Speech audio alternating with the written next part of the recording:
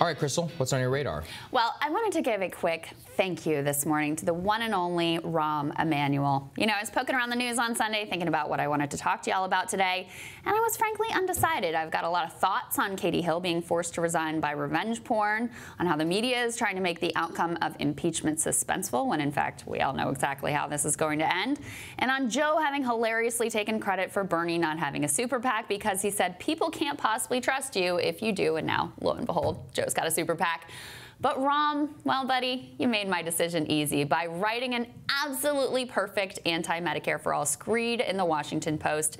And by perfect, I mean deliciously wrong and completely lacking in self-awareness in every way.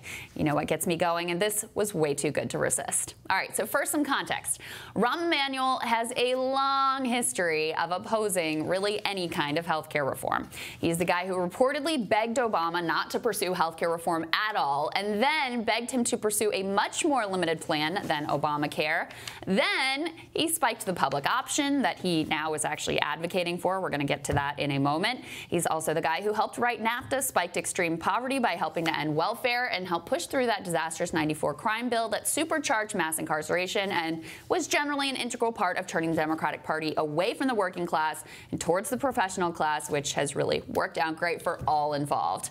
Rahm is also the guy who works for a big Wall Street firm called Centerview Partners that has a bunch of health industry clients. Of course, all of this context may have been helpful for the Washington Post to provide, but they were too busy giving a platform to a pro-industry shill to take down the central plank of Bernie's campaign platform. All right, so here's the article. Someone needs to say it. Medicare for all is a pipe dream. Now, let me stop right there, because I don't know how closely Mr. Emanuel follows politics, but plenty of someones have actually already said it. Thank you very much. Allow me to introduce you to Joe Biden, John Delaney, Pete Buttigieg, Amy Klobuchar, Steve Bullock, Michael Bennet, John Hickenlooper, industry ad buys during Democratic primary debates, every debate moderator ever, and also you. We've taken a position so far, and the candidates have, through the process, a few have not, on basically Medicare for all, which is we're going to eliminate 150 million people's health care, and we're going to provide health care for people that just come over the border. That is an untenable position for the general election. As you know, George, I just biked around Lake Michigan, nearly 1,000 miles, through Michigan and Wisconsin, two really important states. Nobody at a diner ran at me and said, take my health care away. Nobody. This is reckless as it relates to, and you don't have to take the position to win the primary, and you're basically literally hindering yourself for the general election. So there you go. But please proceed to your oh-so-original argument. So here's Rahm's first point. I'm mystified as to why when 90% of Americans already have insurance, our presidential debates are focused so exclusively on expanding coverage rather than containing costs. Yes, to those millions of Americans with no coverage, honestly, why do we care? That's the spirit, guys. And also, did it occur to you that Medicare for All is not only about coverage, but also about reducing costs? We pay way more than every single payer nation and get worse results. So there's that, too. All right, Rahm's next point. Quote, maybe you think Medicare for all is the way to go. If so, please explain to me exactly how we get that bill through the Senate. Remember, in 2010, we had 58 Democratic senators, yet we weren't even able to get a vote on a public option. Now, this one is really rich, since Rahm himself was an integral part of why there was no vote on the public option. What's more, the "this will be hard" argument applies just as much to the public option that Rahm has now embraced as it does to Medicare for all. Remember, Rahm, as you just said, you had 58 Democratic senators and you couldn't pass a public option, the very thing that you are now saying we could get through a much less favorable Senate. Do you think that Mitch and his gang have gotten more accommodating? The only way this gets done is through an organized grassroots uprising, forcing Washington to do their bidding. Medicare for All is the kind of transformational change that can galvanize that kind of support. Medicare for Choice and America and those who want it and industry shills manifestly cannot. The bottom line, Rahm then informs us, is that there's simply no path to enacting Medicare for all in the current political environment, and promising something we can't deliver will do nothing but depress Democratic turnout in years to come.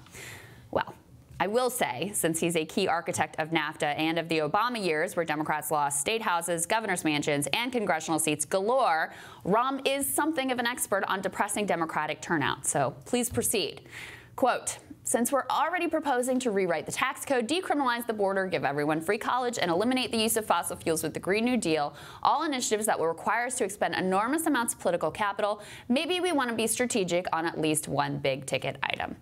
You see here, Rahm just couldn't resist giving up the game. His contempt-laden remarks expose that his issue isn't really with Medicare for all specifically. It's with this new idea, with some parts of the Democratic Party at least, where they might actually attempt to address the big issues facing the country rather than collapse every single thing, even basic human rights and the very survival of the planet, into nothing but tactics and power jockeying. You can just picture the drafts folder where he's got the Green New Deal as a pipe dream, and canceling student debt as a pipe dream, and ending the war on drugs as a pipe dream op-eds, all ready to send into willing mainstream outlets. It's all an impossible pipe dream. Better things aren't possible. That is the corporatist mantra. Everything is possible for industry and nothing is possible for the working class, except the status quo of struggle and rot and addiction. Well, you know what, Rahm? The status quo has led to massive working class uprisings in Chile and France and Lebanon and all kinds of places around the world, not to mention right here at home, and helped to pave the path directly to Donald Trump. So while the world is burning, if you don't mind, I think we might try actually delivering for once for the working class. Sagar, at the same time over the weekend, Donnie Deutsch on Bill Maher also made these crazy comments about, like, my parents worked hard so that I could have health care, and if my children don't get there, then we're going to be frickin' Denmark, as if that's like a terrible thing. Denmark has way better health care system and way better health results than we do. It's a foolish point. I don't want to be Denmark, for the record. I used to live there. But what I will say about Rahm Emanuel is the idea that it takes any courage whatsoever to be like, someone has to say it. And it's like, Rahm, literally everyone is saying it. Like, you don't need to say it, actually. You are a terrible mayor and you're a terrible chief of staff. Just like fade into the Wall Street existence and go to a penthouse in New York. Right. Like, why are you doing this? Right. And not to mention, like, has everyone else already said it, but you yourself have already said it. Like, we get it. The entitlement of these people and the idea that we should care what they have to say is incredible to me. Like, I was just at Politicon and, you know, over the weekend, and you're watching like James Carville and these guys opine on the state of America. Look, these guys were titans in their day. There's no question. But like 1992 was a long time ago, James. And maybe you don't know as much about the country as you did at one. The real thing is, like, these guys were relevant in their time. And that doesn't mean for any reason that we should be thinking that they know what's going on in our time. But not only that, yes, they were relevant in their time, but they also laid down a really terrible track record that set us on a bad course. I mean, when you think about NAFTA, when you think about trade relations with China, when you think about TPP, when you think about deregulating the banks, I mean, all of this stuff laid at their feet, not to mention mass incarceration, all of those things architected by these guys, and they still think they want to tell the Democratic Party the path forward when their way has manifestly failed, both from a sort of human perspective, from a policy perspective in terms of putting our country in a better place, but also if your narrow metric is just winning, like, look around the country. We've lost everything, right? I mean, you have lost so much of the country through your way. Maybe you ought to let some new voices and some new approaches break through. Yeah, they just won't admit it, and they'll never admit they're wrong. Next on Rising, big tech has become a major focus point in the Democratic presidential primary. My conversation with Senator Marsha Blackburn on the impact of technology and the task force she's leading in the Senate Judiciary Committee. Plus, hometown comedian Dave Chappelle is this year's recipient of the Mark Twain Prize. The Hill's Judy Kurtz was there for the big night. She's going to share some moments from that night coming up.